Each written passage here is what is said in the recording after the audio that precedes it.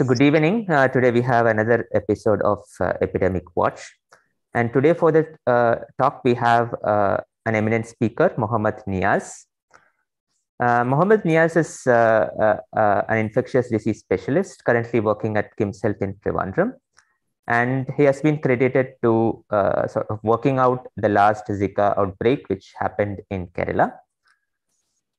Muhammad did his MBBS from SMCI Medical College in Karapanam and an MD in General Medicine from the Government Medical College, Calicut.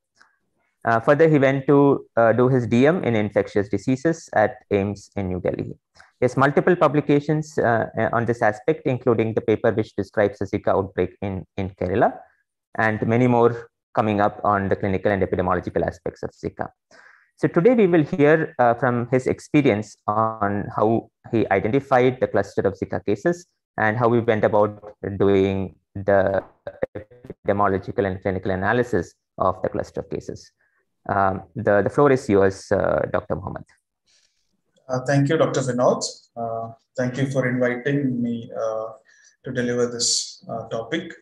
So basically, I'm going to talk about what we have experienced about Zika virus disease. As you all know, we had an outbreak in the Thiruvanathapuram district of Kerala, and we had a large number of cases and certain atypical manifestations which have not been described in literature as well. So our experience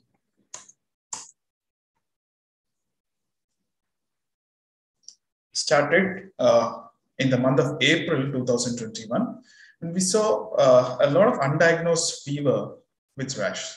So they came to the OPDs as well as we noticed similar findings in many of our healthcare workers as well. In fact, these were self-limiting illnesses, and there was fever and maculopapular rash and arthralgia. Most of these fever were very self-limiting kind of fever, and it was healthcare workers who came to us most because this was not something that often required a medical attention. Even the fever subsided within few days. The maculopapular rash, even without any treatment, it also subsided by itself. Some of them had arthralgias predominantly involving the small joints of hand. So at that point of time, like a febrile illness with rash coming to our in our part of the world, we think of dengue, chikungunya, etc. Investigations were done in some patients, all came negative. In fact, as the investigations were negative, we had sent for Zika virus PCR in April for 2 of our patients, but that also was negative. So in May 2021, there was an increase in the exanthematous fever, and this was when the second wave cases were a lot. And that is the reason why we did not see much of the cases in general public, because many of the patients were not coming to the hospital for such mild illness. But definitely our healthcare workers, they definitely come to us, and they were coming to us with this particular kind of low-grade fever, rash. And when we analyzed, we thought that like it must seem to be clustering in healthcare workers working in a particular area. And we thought that like this is something very contagious that is spread through respiratory route or contact. That is what we thought. And we started an outbreak investigation. Though we had some cases in the outpatients as well, for ease of sample collection and follow-up, we thought that we will do the virological investigation in healthcare workers. After taking their consent, we started this investigation. So our case definition was any patient with erythematous maculopapular rash starting from the face and spreading to the trunk and upper limb, with or without fever, because not everybody had fever, and conjunctival condition, again, with or without conjunctival condition, with or without posterior cervical lymphnopathy and arthralgia.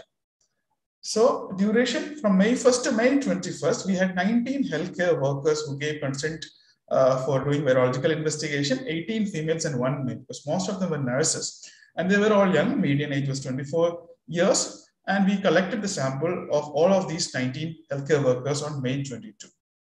Now, the symptoms, I have already told, it was a rash was the predominant symptoms. So maculopapular erythematous involving the face, upper limb, and trunk. And it was characteristically pruritic. It's not it's very pruritic, itchy or something. It was a mildly pruritic rash. And without treatment or with treatment, this rash subsided in 2 to 5 days. I don't know if you can make out, it is a very faint kind of rash for the photograph to really show it. It's a mild maculopapular rash, erythematous, another patient. You can see the small rash, mild kind of rash in this patient. Again. Some of them had involvement of the palms and soles as well.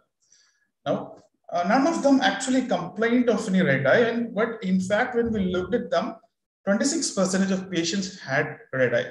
But this was not something that they were complaining of, because it was very mild and it was non-purulent. It was not causing any pain or anything. It was just mildly the eyes were red.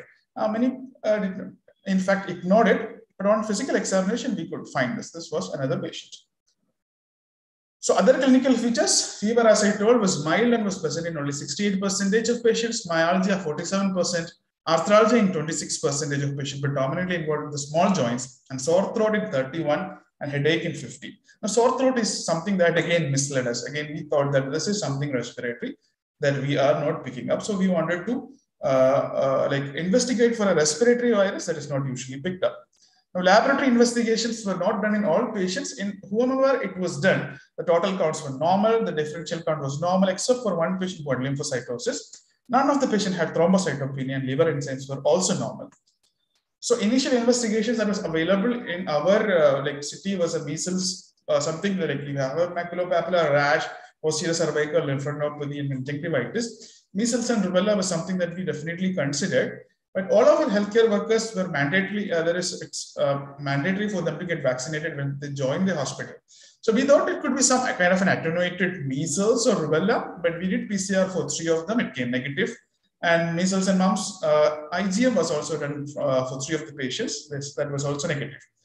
BioFire film array respiratory panel, one of our patients consented for that. And in fact, we tested for all these viruses in this multiplex PCR that include adenovirus, various coronavirus, including the SARS-CoV-2, human metapneumovirus, rhino, influenza, parainfluenza, and RSV. And some bacteria, predominantly atypical like chlamydia, mycoplasma, and bordetella, and this was also negative.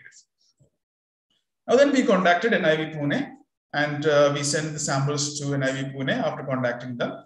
And from there, they tested the patients for measles and rubella again. The IgM were negative. All the serum samples were found to be positive for measles and rubella IgG, except for one healthcare worker. It was not surprising, as all of them were vaccinated. And all the samples were negative for measles and rubella molecular test by RT-PCR. Now, why NIV tested for these particularly? Because that was a history that we gave. We told them that this is some kind of a respiratory infection that we are suspecting. And another test they done was another multiplex PCR called as the FTD Neuro 9 test. And in that, the 3 of the samples came positive for Epstein-Barr virus, that is EBV.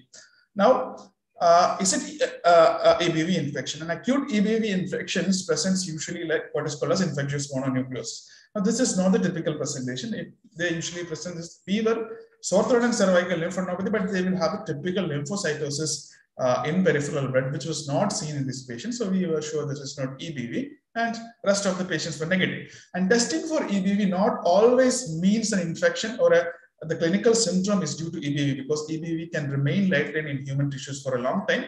And so we didn't consider it has very significant. Now, all the other samples were found to be negative for the other viruses that was tested, which include enterovirus, pericovirus, herpes simplex virus, cytomegalovirus, varicella zoster, adeno, HHV6 and 7, and parvovirus B19. They also did a next generation sequencing of the samples that were given, but there was no organisms that were identified. June 2021, we again had more cases from the community. And then we decided again to send chikungunya PCR and Zika PCR for a private lab near to us in Coimbatore. And all were negative then also. Now, in 29 June 2021, a 24-year-old pregnant female from Trivandrum, 38 weeks of gestation, presented with mild fever, maculopapular rash, conjunctival congestion, and arthralgia.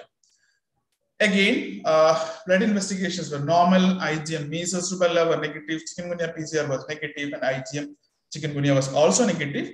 And this time, we again sent the sample to the same private lab with micro labs.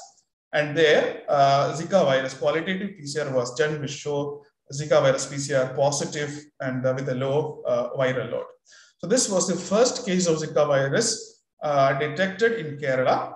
And so at that point of time, this patient had very typical clinical features as that of our, similar to that of our healthcare workers, the 19 samples that we had sent to NIV Pune. We contacted NIV again And I mean, this patient's serum was also urine, serum and blood was also sent for NIV for confirmation, and all were positive for Zika. So we went back to the all samples and Zika virus RT-PCR was positive in 13. In one patient, urine RT-PCR was positive and blood and serum were negative. This is an important thing because in Zika virus, the persistence of RNA is more in the urine compared to blood or serum. Again, if you look, IgM Zika was positive in 10. And in one patient, IgM is positive while RT-PCR is negative. This is also important because in Zika virus, the duration of viremia or viral persistence in tissues is very limited. And usually beyond 2 weeks, we will not find the RNA in blood. That is the importance of testing for serologically. And once you cross 2 weeks, and even after 1 week, the sensitivity of the test in fact decreases in serum. So if you are suspecting Zika and you're not getting a PCR test positive, you should definitely test by serology. And that's what happened to us also. There were a lot of cases that were already sent for Zika during April, May, and June. All of them came negative from the same lab because the viral load, it in fact disappears from the serum very fast, and the sensitivity in fact decreases. Even in the second week, it's less, and after second week, it's almost impossible to find Zika in the blood or serum. Now, and we also did genomic analysis of the samples that we had sent them, and it was found that these samples, the genetic sequencing found that the genomic sequence was almost 99% homologous to the Zika virus isolates from Rajasthan and Madhya Pradesh, two large outbreaks that had taken place previously. So this experience of which, like we had published in Journal of Medical Virology in association with NIV, Pune. Now Zika virus, as you all know, this name for the virus comes from the forest from which it was discovered. That's Ugandan forest, called as the Zika forest. So this virus belongs to the flavivirus group, and with the genus flavivirus, it is a lipid enveloped icosahedral non-segmented positive sense RNA virus, closely related to the dengue virus and transmitted by the same mosquito, that is Aedes aegypti, as well as Aedes albopictex in some areas. Now, there has been many outbreaks, as I told you, that it was first detected in Uganda and named there, and after that, there has been sporadic reports which from different parts of Africa. And outside the African continent, a large outbreak was first reported in Micronesia in 2007, and that is in the Yap Islands in Micronesia. In 2013, there was another large outbreak in French Polynesia, another Pacific island. And it came into the notice of all of us, like it becomes very prominent news during the time of the Rio Olympics in Brazil in 2015. And in India, there has been cases that were detected during routine surveillance in asymptomatic patients in 2017 in Gujarat and Tamil Nadu. But there was large outbreaks of around 200 patients in Rajasthan and Madhya Pradesh in 2018. And after that, Zika reporting came from Trivandrum into last year. So this is it. So African, I've already told where it was discovered, and the major outbreaks in Yap Islands and French Polynesia in 2015, huge number of cases in South America in 2018, 283 infections in Rajasthan and Madhya Pradesh. Now, to talk about the Rajasthan and Madhya Pradesh outbreak, again, this was a mild kind of illnesses in most of them. And in fact, there was a follow-up of whether microcephaly occurred in these patients or whether there was an increase in Guillain-Barré syndrome in these areas. In fact, it was found that it was not there. The complications of the neurological manifestations of Zika, including the congenital Zika syndrome, there has not been an increase in such cases in areas where this outbreak has occurred. Perhaps it is because there are lineage that is causing the outbreaks in India is an Asian lineage. We have the African lineage and Asian lineage, and the infections that is the outbreaks that has occurred in India, both in Rajasthan and Madhya Pradesh, as well as in Kerala, that is our outbreak, was due to the Asian lineage. Perhaps it is because of certain mutations, a particular mutation called as S139N, which is required for neurovirulence, was absent. This is not very conclusively proven, but that may be one of the reasons by which we are not seeing much of congenital Zika syndrome, microcephaly, or Guillain-Barré syndrome in our outbreaks in India. We hope it remains so. Now, Trivandrum, this is 2021. We had official count of around 83 cases at the end, but we believe that the cases are much, much more than the official numbers. This is the Kaiser Zika open data project headed by Dr. Vinod himself. If you can see the various part of Trivandrum, large number of cases were in fact documented. Now, transmission of Zika virus can occur through the bite of an infected mosquito, maternal fetal transmission. We are worried, sex, including vaginal, anal, and oral, and blood product transfusion and organ transplantation. So clinically, what differentiates Zika virus from dengue virus? Like what should make us think of Zika virus in a case of fever, febrile illness with rash? Now, the Zika virus fever is something that is much mild compared to that of dengue and chikungunya, which can have high spiking fevers. And the systemic symptoms like headache is also relatively less in Zika virus. Now, the rash is something very prominent that you can get in Zika. You can get the rash in chikungunya as well as dengue, but rash is almost always there in Zika virus. And it is a kind of a pruritic rash. You can get pruritus in dengue and chikungunya also, but not always. A joint pain involving small joints of hand. Now, joint pain is a predominant and typical manifestation of chikungunya, but can occur in Zika also, but not as severe as chikungunya. Muscle pain, and as I told you, muscle pain, headache, etc., are much, much lesser. The patients tends to be less sick. That is what we have found. Conjunctivitis can occur in dengue, can occur in chikungunya, but is much more prominent. There is a non-purulent conjunctivitis, something that is prominent in Zika virus. Platelet count is low in dengue. It's usually normal in chikungunya. Zika also it's usually normal, and even if it is low, it's very it's almost like it's usually above more than 1 lakh. Definitely, we have seen a few cases of thrombocytopenia, but always more than 1 lakh. Now, the incubation period is around 2 to 4 days, and they have a symptom duration of 2 to 7 days. And severe disease requiring hospitalization is uncommon, and the case fatality has been mentioned to be low. And the clinical manifestations occurs in 20 to 25% of infected individuals. So this means that the number of cases actually that would have occurred in Trivandrum is much, much more than the 83 official figure that we know.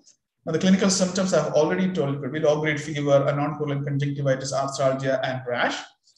And with every outbreak of Zika, there has been newer clinical symptoms that has been found out. Before 2007, it was a fever with rash alone. But conjunctivitis was first reported in 2007 YAP outbreak.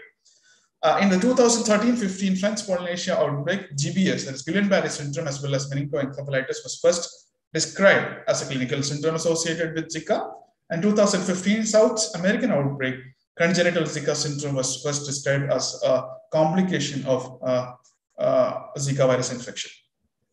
Now, this is something that we are all worried about, congenital Zika syndrome, especially microcephaly. Fortunately, until now, we don't have a large number of, we have not noticed an increase in microcephaly cases in our in hospital, or we don't have any such reports from other hospitals of Trivandrum district. We feel that, as I already told, this Asian lineage of Zika virus may not be related or may not be causing congenital Zika syndrome because it lacks a particular mutation that is associated with neurovirulence, and we hope it remains so. So the diagnosis, as I already told, in patients with symptoms less than 2 weeks, RT-PCR is recommended in serum, blood, and urine. You have to send serum, blood, as well as urine, because in urine you have a higher chance of recovery, and especially if the disease is of a longer duration. And urine has been found to have a better sensitivity compared to serum. And the positive result in RT-PCR established the diagnosis, and there's no further testing required. A negative test, however, does not rule out diagnostic testing. And in that case, you should definitely do a serology 2 weeks after the onset of symptoms. So this is kind of an algorithm. So if it's less than 14 days, send for NAT testing. If it is NAT is positive, Zika is confirmed. That NAT means PCR. So Zika virus NAT is negative, you do a serology.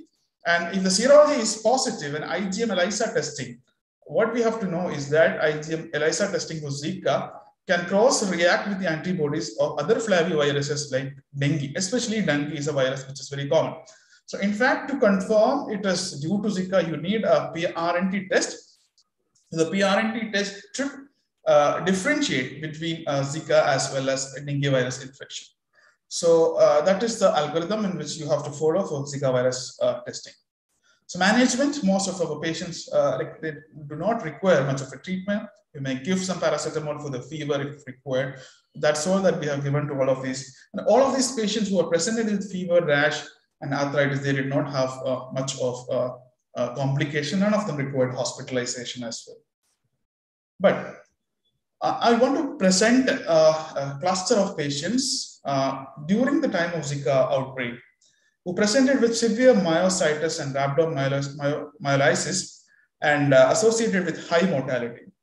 I'm not saying that this is definitely linked with Zika, but we have found some association, and I want to present it because those who are listening, and whenever there is an outbreak in other parts of the world, we want this to be investigated. We definitely are trying to publish this part, but it's yet to be published. Now, we saw one patient who was a 65-year-old gentleman from Perurkada, it's a place in Trivandrum, presented with pain and in the upper and lower limb, with weakness of the limb. And on examination, both the upper and lower limbs were edematous and the muscles showed induration and palpation. This patient also gave history of rash 2 weeks prior to the onset of symptoms. He had taken the Covishield vaccine 8 weeks prior to the onset of symptoms. Lab investigation showed a total count which is 21,800. CRP was normal. The AST, if you can see, is high, that is 1219.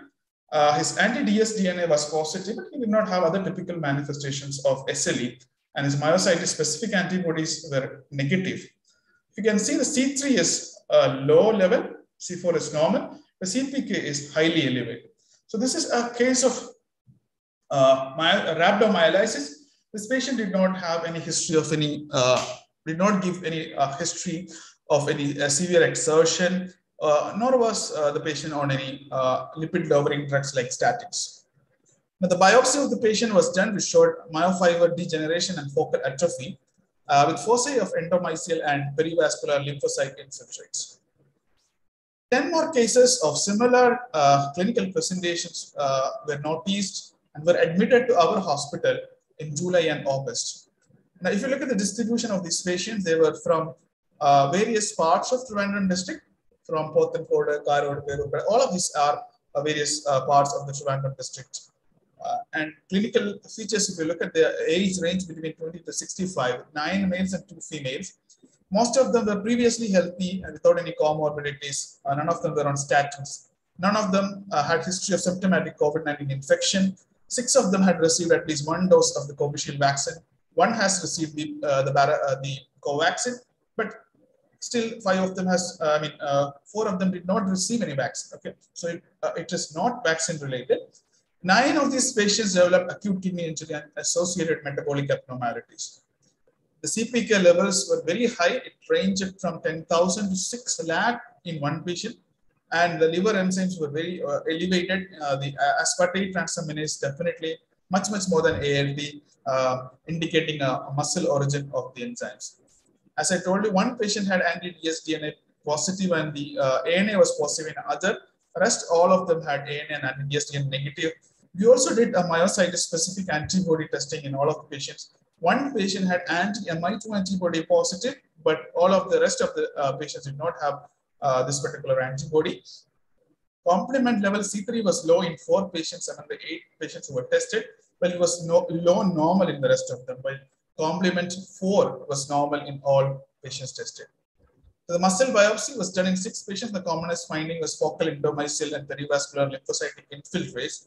It was not typical of inflammatory myopathy. There was no lymphocytes, especially. What we saw was predominantly myonecrosis, so the necrosis of the muscle. And if you can see, there are a number of histiocytes which has come to eat up the necrosed muscle, the muscle debris. So again, necrosed muscles, all these cells that you're seeing is predominantly histocytes or macrophages which has come to phagocyte the damaged muscles. Apart from that, we also did a immunohistochemistry for CD4 cells and CD8 cells, which were both negative. So this is very atypical for an inflammatory myopathy, because usually in inflammatory myopathy, they expect CD4 as well as CD8 cell infiltrations, but that was not seen in these patients. Again, one of the patients also a kidney biopsy was done. If you look at the kidney biopsy, you can see there is a pigment nephropathy. There is a large pigment cast. You can see in one of the tubules. There was a result of the acute kidney injury. There is a myoglobin that is secreted a large amount. As I told, it ranged in lakhs. Some of the patients had CPK levels in lakhs.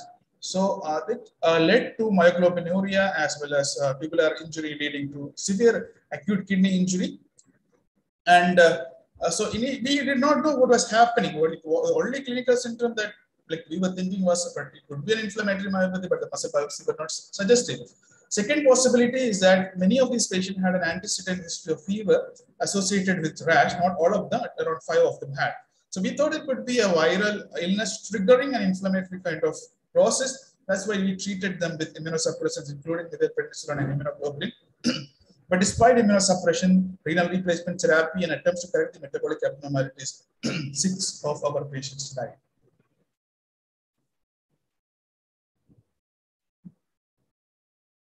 Now, what was interesting was that we at KIMS Hospital received patients from Kollam district as well as parts of Tamil Nadu as well.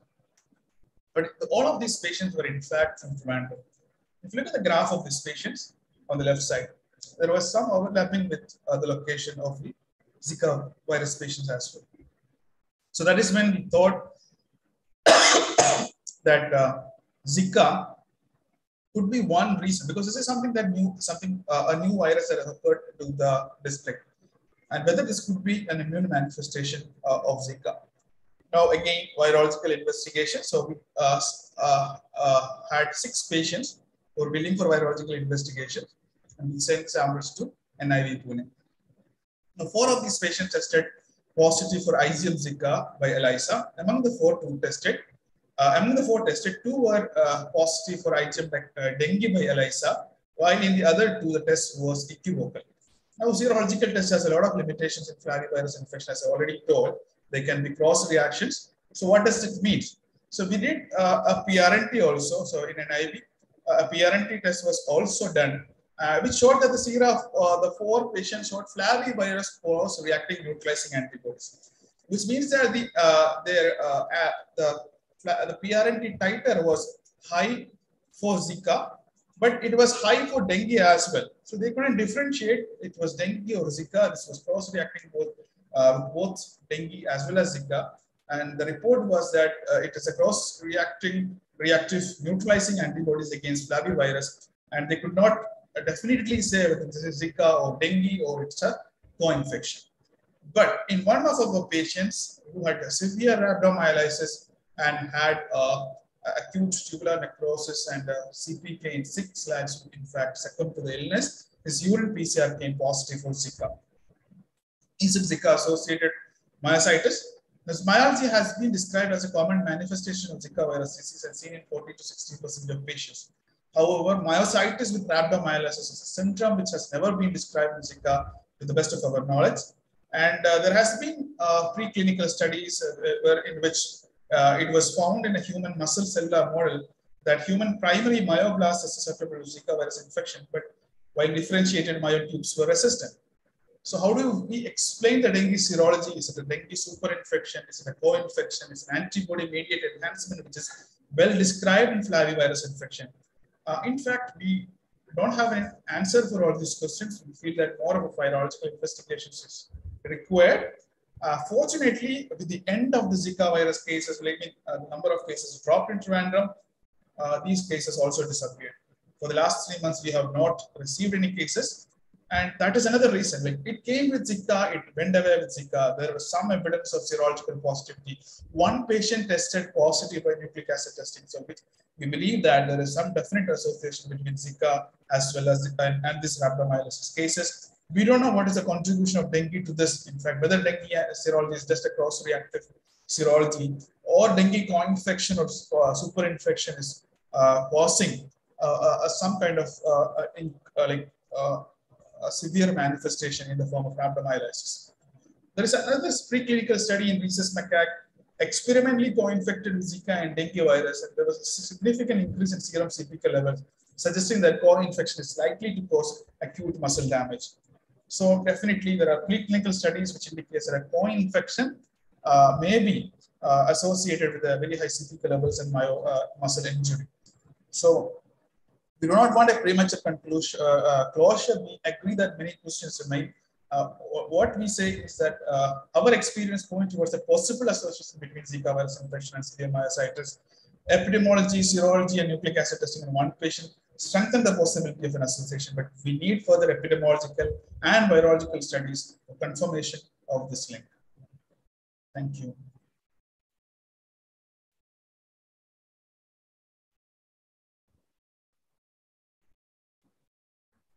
Thank you. And that was a really fantastic talk, which actually gave an overview of the entire topic and your experiences handling the cluster of cases, and of course, the very unique clinical presentation of myositis that is sort of observed in a subset of individuals.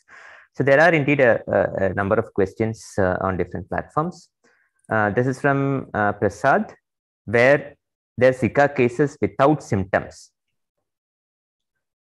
No, like as I've already told, Zika cases, definitely there will be cases without symptoms, because only 25% of cases of Zika virus disease, in fact, has symptoms.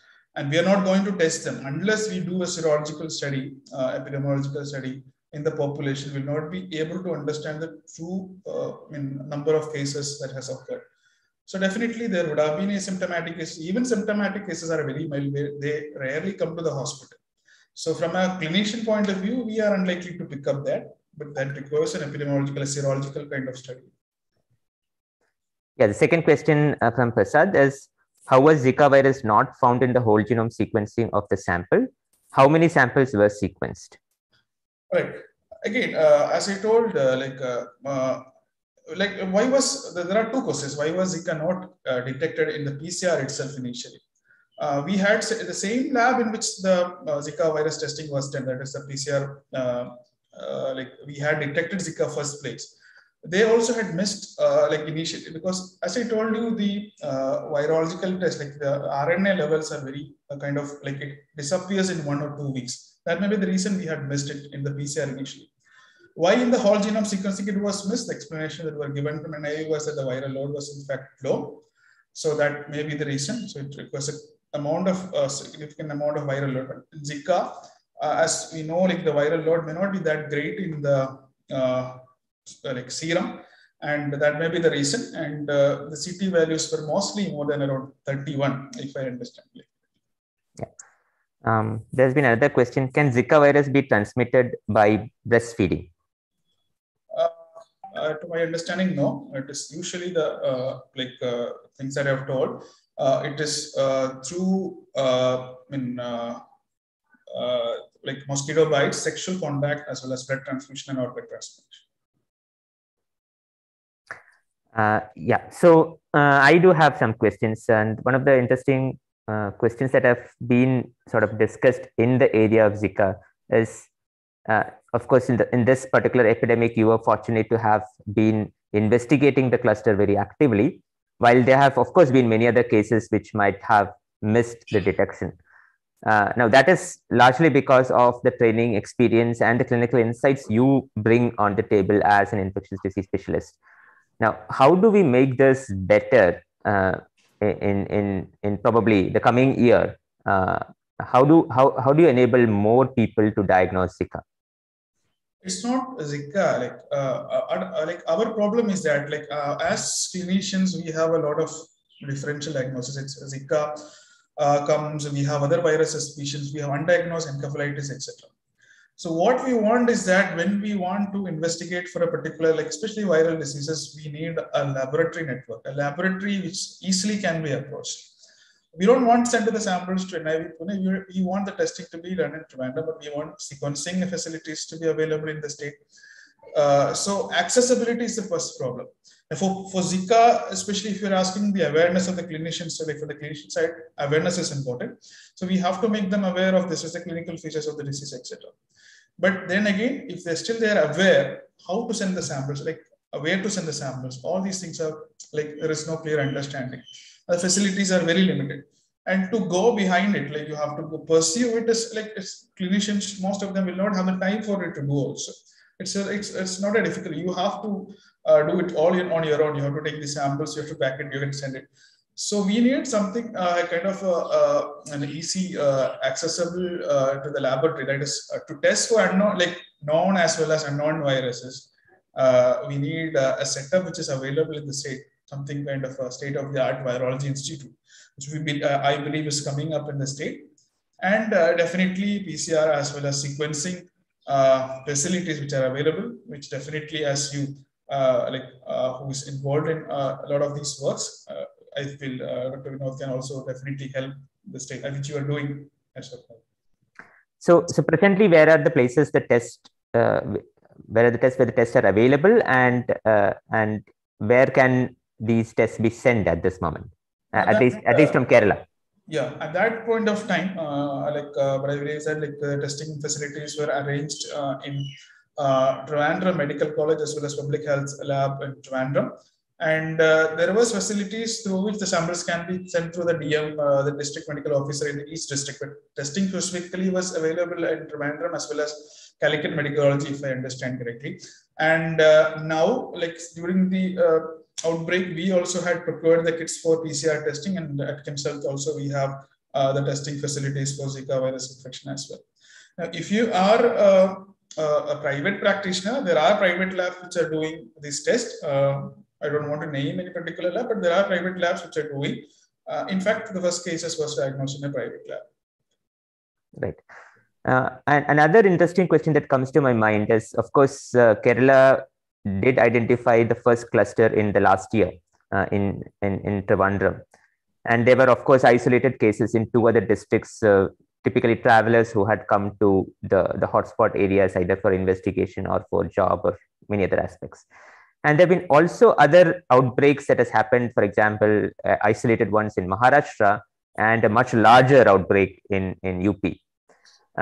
Have you seen the myositis presentation in any of the other outbreaks beyond Trivandrum? No. I mean, I have not come across any reports or like any increase in myositis cases in that case, like in these areas. But again, there are even we detected it as this myositis, the link between myositis and Zika much later. Definitely, we have informed the government as well as the National Institute that such a link, and they are also aware of that. So I feel like a few of my friends in that area whom I have inquired to, definitely there is they have noticed an increase in such cases. But going through the literature, in fact, this was not dominated by Dr. Arvind from MCH Trivandrum, we were discussing. Whenever there was a Zika outbreak, he just searched for myositis cases, increased undiagnosed myositis cases in that part of the world, in different other parts of the world. So he found that there was an increase in cases, but they were mostly attributed to other diseases. So previously, this myositis would have occurred, but whether it was linked to Zika, maybe they could, it was not tested, it was missed. And even the problem with Zika is the sensitivity of PCR test is not very good. And to make it, to make a connection between the myositis and Zika is not very easy, because only in one patient we also were able to detect the nucleic acid, the genome. So I have not come across that kind of presentation. Right. So I think you have answered one of these upcoming questions from Sunil Srivastava. It is, what were the differences in Kerala and Kanpur outbreaks? And how much is the gene diversity between the Indian and the Brazilian strains? No, what I understand is that all the Indian outbreaks have the almost similar genome, which had it was similar to the previous Rajasthan outbreak, is more than 99% homologous. The 2 outbreaks, the Brazilian outbreaks, as I've told you, it has different and a different lineage. As African lineage, we have Asian lineage. So there has been a genetic difference, definitely. One of the mutation that they, as I've told you, if you remember, S139N mutation, which was linked to the neurovirulence, was absent in our. What percentage difference? I don't know. What exactly is a percentage kind of difference in genomes? But definitely there is 2 lineages, and our lineage is considered to be a lineage without much of a neurovirulence. Neurovirulence is important. Whether it is congenital Zika or GPS, it's a nervous tissue which is predominantly involved in complications of Zika. So we had a different lineage. Yeah. And the question from Prasad has been, are there kits developed in India for testing Zika virus? the kits that were used in Trivandrum, what I understand is a CDC triplex kit, which can diagnose dengue, chikungunya, as well as Zika. So that was not developed in India. But whether ICMR has a separate kit for Zika virus disease, I'm not really sure of. Right. And of course, before we close this session, there are not many more questions. In the perspective of a common man, how can a common man suspect and go to a clinician suspecting Zika virus, especially because the disease is mild? Many may not have much severe symptoms, which will require clinical attention or even hospitalization. From the common man perspective, how can we identify outbreaks of Zika much earlier? So it's mostly, as I told you, the clinical presentation is kind of a rash is the predominant thing. You have a maculopapular rash. And with that kind of a rash, you get a fever. It's a measles kind of rash, and measles, you are very sick. You get fever, you have significant systemic symptoms. So you have a good rash, a significant rash, which is pruritic. Pruritus is one point which always should make you think of Zika. But you have much less systemic symptoms. You have a fever which lasts for 1 or 2 days and disappear without significant myalgias. And then you have a red eye, but you don't have any other problems. The red eye is there, but you don't have any pain in the eye. You don't have any vision problems. So this triad, like a mild fever, a pruritic rash, and mild conjunctivitis, should definitely point towards the possibility of Zika virus disease for both clinicians as well as the public. So thank you very much, Dr. Niyas. That was a fantastic talk over the last 45 odd minutes, and I'm sure your talk will inspire a far more number of clinicians to investigate unknown outbreaks in Kerala and across the country. So thank you very much. As we close the talk, we will also have our next talk on 10th of April by Dr. Santosh Rajagopal on the history of mass oral polio vaccination. Thank you very much and have a good evening. Thank you, Vinod. Thank you.